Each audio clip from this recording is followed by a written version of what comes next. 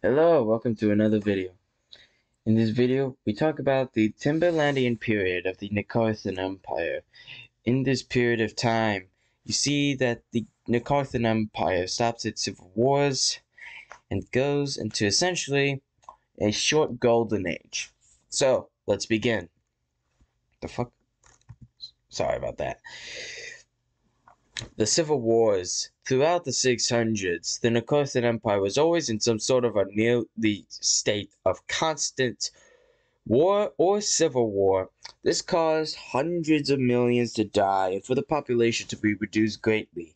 By the early 700s, people had enough, and in the year 711 of the Second Era, they crowned Elgoblin as the emperor of the Nakarthan Empire. Elgoblin made significant reforms. When he took the throne, he did these reforms because he realized that many problems of the Nakarthan Empire were due to one major thing: the heavy power of the emperor in a gigantic empire where the emperor couldn't be at all locations at a time. So, he split the empire into 5 main regions, 4 provinces and 1 home province, the capital. These 4 provinces would have large sways of independence, such as being able to set up their own taxes, set up their own, laws. They would also be able to fund their own guards, like police, but they still had to use, and they were also able to use their own armies, but the Nakarthan Emperor always had the Nakarthan army stationed across his empire. And the taxes that the local provinces would collect would most likely go to the empire. So there were definitely several types of taxes. One of them had to go to the emperor, and then probably the others would go to local administrators. Not exactly sure how I think I'm going to do it, but that's the general idea for the moment. So, according to this as well, the army was still loyal to the emperor, and though it was heavily weakened, it was able to regrow into a somewhat powerful state, thus allowing for the provinces to unite. And this is a map of the Nakarthan Empire's provinces: Marthia, Goldland, the Timberlands, and then the Amshavite Empire. Not the Amshavite Empire, Algamore and Rockland. The Amshavite Empire is a completely different thing that is in this region, but it's far into the future. Other reforms of Elgoblin's reign include a constitution, in fact one of the first in the world, which prevented heavy taxation on the peasantry and the elite. This was to ensure the loyalty of his people and to prevent rebellions due to high taxation. A spending cap for the monarchy and aristocracy unless it was in a time of war. So essentially, you couldn't spend a lot of money unless you were in a state of war with someone else. You see, when we think of war, the traditional sense of war between nations wasn't really traditional. Instead, it was oftentimes between different people, or a person versus a tribe of people. So instead of you're declaring war on a nation, you're declaring war on either a group of people or just a person. So that's what that means. There was also a reduction in corruption by stamping out corrupt officials, though this did not actually last that long as corruption continued to soar into the air. And then finally, probably the most important thing, they ended the genocide in Algamore and denounced the whole idea of killing Algamorans just for the sake of settling that region by Narthans. Now, the Algamorans were not treated fairly, but they were also given significant amounts of autonomy, and the emperors would often invest some of their money into Algamore to rebuild it, and also the local provincial governor. Stabilization. With the empire now being managed by much more capable people due to the reforms, the Nakarthan Empire entered into a golden age.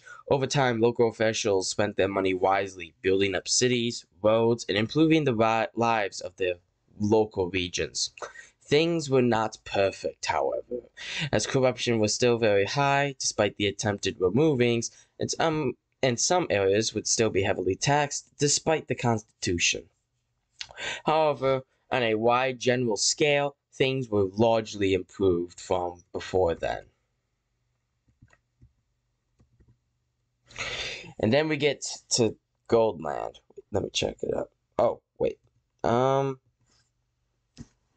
This is what I was supposed to be. I thought I clicked upwards. Anyway, so here were some significant changes in the empire. For one, trade increased beyond across the empire due to the prolonged peace, which meant that now the economy would rise due to people exchanging more goods in cities such as Nartha, Marthia, etc., etc. People began to buy more luxury goods, often warm silks or bright gems or gold or whatever they could get their hands on.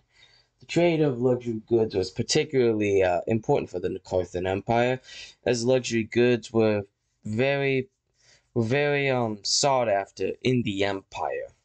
The wealth of everyone, including the elite and the peasantry, increased by a significant amount. This led to them buying more products. This led to them being able to buy things with food or buy food, and, well, this was largely a good thing.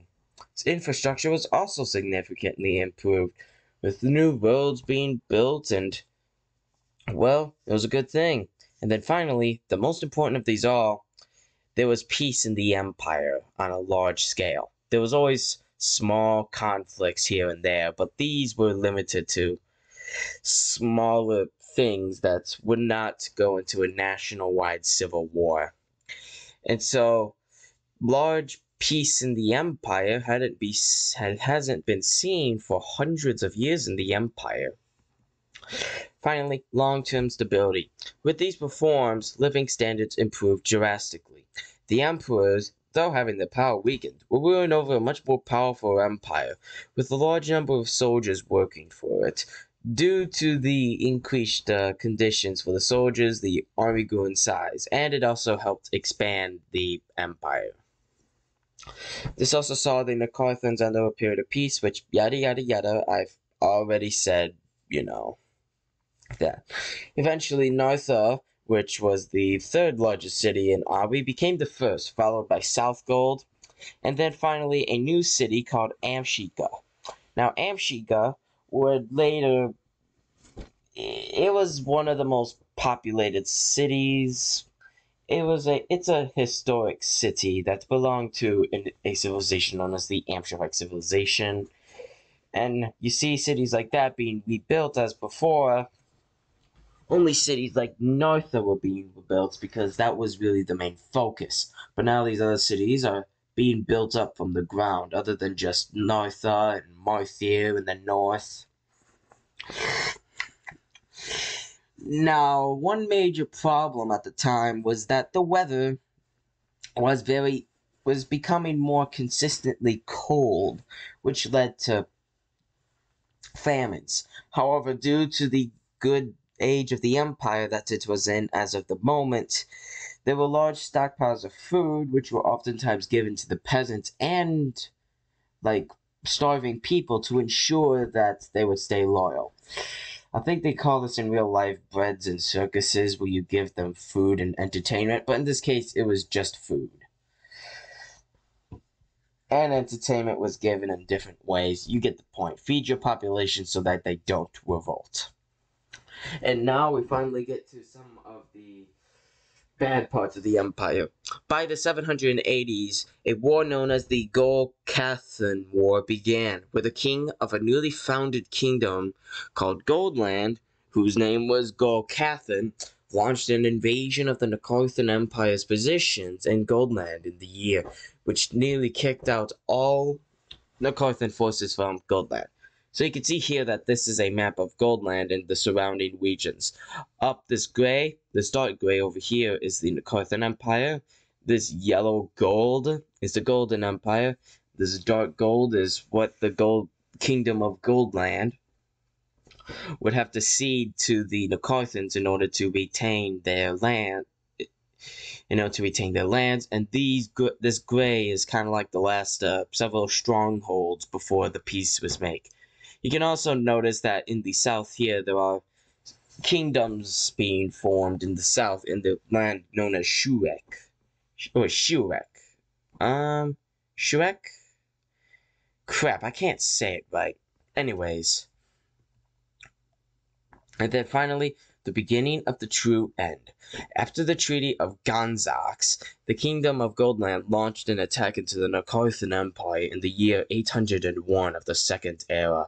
This led to the end of Nakarthan control over Goldland, which caused a major crisis in the Nakarthan Empire due to the lack of gold.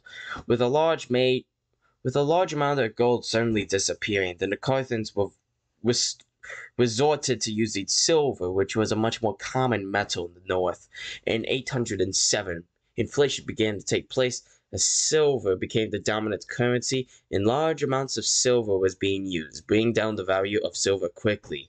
This also led to the monarchy and even local administrators to have a hard time funding even the most basic things, leading to the silver crisis. So essentially what's going on is that these guys, gold is super hard to find, and so instead of relying on gold, which is what they had been doing in the past, they decide to ultra mine silver and then use it as much as possible. Precious gems would rarely be used at this point, as silver was so much easier to get, and this creates a chain of reaction where the inflation continues to soar up, the value of silver goes down, and it starts to get hard for the monarchy to fund anything. Now, to coincide with this, the famine that had been going on for years because of the cold conditions began to take place. Due to the inflation and the decline, you begin to see that, the starvation begins to take place as the emperors are no longer able to feed their populations. This leads to well over millions, if not tens of millions of people who aren't able to feed themselves. Tens of millions of people starve to death, which leads to a great crisis. This leads to a disease epidemic, which kills way more people. And so, you're kind of seeing, this isn't a civil war period, but this is more of like a plague / famine period. Oh, also, fun fact, a named Holthka invented a drill-like device which made it much easier to mine out metals such as iron. Essentially, it could drill into the ground. It required several men, but it was easy to drill into the ground, and you could mine a lot more metal with this quicker and easier. So this also helped with the inflation because the mining technology had improved. And so we get to Danica II. In the year 820, a woman named Danica inherited the throne after the previous emperor, Hegelson X, was assassinated by the Anvan Guard. In response, she disbanded the Anvan Guard, which caused the First and Second Anvan Wars, which were fought in Nartha. After several provinces, being Algamore and Rockland and Marthia, sent their armies to support, not to put down, but to support the rebels, she would eventually be forced in the year 841 to concede control and replace the Anvan Guard, who had at this point been disbanded. She was very well known for her religiousness and attempted to bring religious reforms, such as allowing people of all religions to participate in the government and creating a festival where people of different religions would meet and discuss about their religion. However, she would be overthrown before many of these reforms could take place, and this was also a time in which a emperor/empress like this simply couldn't do, as the empire had been facing much more dire situations. Chaos. Due to the situation going on, a period of time would begin in Marthia, which would be known as the Grey Wars. This was not one war, but a collection of many, many wars, as foreign tribes, noticing the weakening presence of the empire, launched numerous invasions from all sides. This lasted from 821 of the Third second era, all the way to 904 of the second era. Along with this, in the year 843, the Republic of Algamora declared its independence, and the War of Algamon independence would begin, which would eventually fail, but not without millions dead. And so now we got, well, not one, not two, but three major areas that are attempting to secede and break away from the Empire. Goldland, they've already been kicked out, but numerous raids still go into their neighboring territories.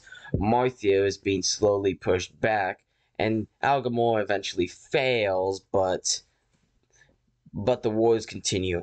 Now, another thing to note is that, well, the Algamorn genocide returns, and this actually causes the Algamorns to once again go under massive rebellion. But that's for the future. Now, what was the reason for this sudden decline? So, for one, gold and silver had inflated quite a bit. Another reason was the decline of the army, which had been being paid less when inflation was increasing. So that was like a double ripoff. It was also very disloyal at this point, as many local leaders disloyal to the emperor could just say that the emperor wanted this to happen, and the army didn't question it. And sometimes the army even downright went against the emperor. Sometimes, especially in the early to mid 800s, they would claim that the emperor did not have a right to be an emperor. And then there was also the, over time, big issue of an inefficient ruling class that was more concerned for personal stuff rather than governing stuff. One of the more important ones was barbarian invasions, of course, from not just the west, but from the south and the southeast as well. Massive plague epidemics occurring, such as in 776, when a massive plague epidemic hit the city of Nartha and killed well over 6 million people inside the city. In 792, the city of South Gold would be hit by a massive plague, and soon enough, the entire southwest region of Ari was hit by devastating diseases that killed tens of millions. And then in 831, when once again Ari would be hit, specifically Nartha would be hit by another deadly disease, which would kill not millions, but would nearly kill off the population of Nartha within a period of several years. Failure. The failure of Danica to create and replace the avant-garde meant that the nobility was displeased with the monarchy. This significantly weakened the power of the monarchy, as now they didn't have any support. It would be up to the task of the usurper of Danica, Nakarthan I, to build up the Nakarthan Empire. However, as I'll talk about in the next video, he chose a different option, and used his position to further his own power, leading to a soon enough, irreversible decline of the empire. I appreciate you watching. I know the first parts weren't that long of this video. That's because, well, as you get it, the Nakarthan Empire from around 700 to 770 was seen as kind of like the Golden Age. Specifically 711 to like 770 something, maybe 780 something. After that, it begins to go downhill from there. And then it really spikes up in the 800s. Anyways, I hope you appreciated this video. Make sure to like, subscribe if you'd like. I really appreciate comments, and I really like it when people are active in my community posts, such as voting and just like voting in polls and quizzes, and just, you know, looking at what I post on there, because I do post stuff on my community posts. Anyways, that is it. I hope each and every one of you has a good day or night, and I will see you all another time.